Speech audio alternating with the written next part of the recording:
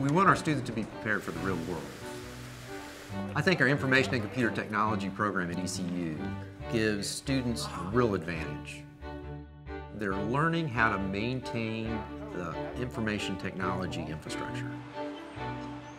We were having trouble coming up with a good, solid, rigorous Linux curriculum.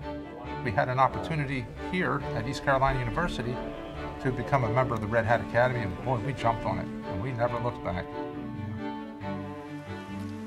The Red Hat Academy allows our students to get exposure to the latest technology, and they're learning by doing.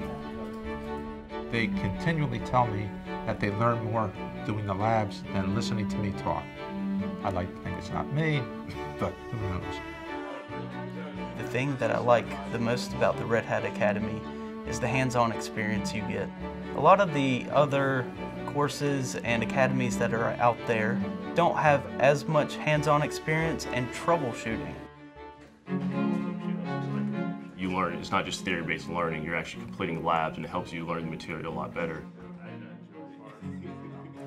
All of our students that are certified, either RHCSA or RHCE, do get good jobs when they graduate. Our students are getting the best education globally.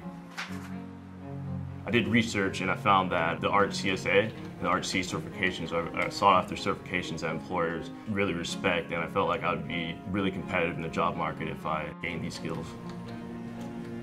When I went to take my RHCSA, I felt like I was really prepared. I was actually more prepared than I felt like if I just self-studied on my own because I knew Linux so well.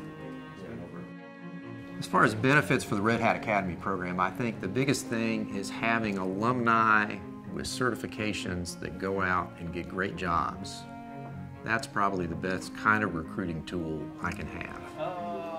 If you have those certifications, people look at your resume and they automatically want to interview you. I was in a few contracting jobs where I actually used the exact same thing I learned in the class in the real world. The industry is going to open source, and if our students learn open source tools, they'll be better able to get a job.